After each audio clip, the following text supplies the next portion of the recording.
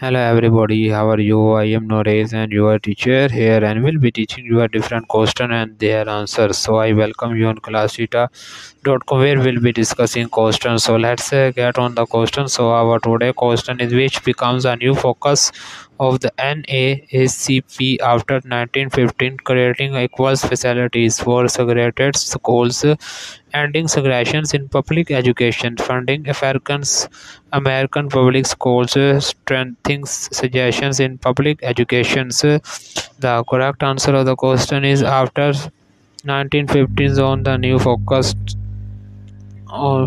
for the NAACP National Associations for the Advance of Colored Peoples was the ending tensions in public education. The NAACP played a significant role in the legal battles at these great public schools in the United States with the landmark Supreme Court cases born V Board of Education 1954 being a pivotal moment in the fight against segregation in education.